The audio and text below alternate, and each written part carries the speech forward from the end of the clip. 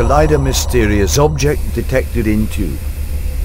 The Large Hadron Collider will begin smashing protons again in June, according to Albert De Roeck, a physicist at CERN. The LHC, the largest machine ever constructed, completed a massive $149 million upgrade in April. The upgrade, 2 years in the making, will allow the LHC to generate far higher energy, which scientists believe will help them unravel ever greater mysteries about the universe and its origins. One concern De Roeck discussed is an unidentified flying object that could disrupt the accelerator's beam.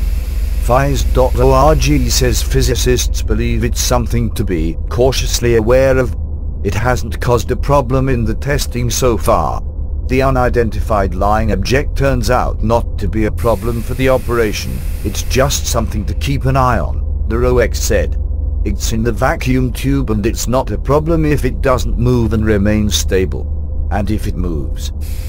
Subscribe to us on YouTube, Facebook and Twitter. You can visit us on www.therealthingme.webs.com.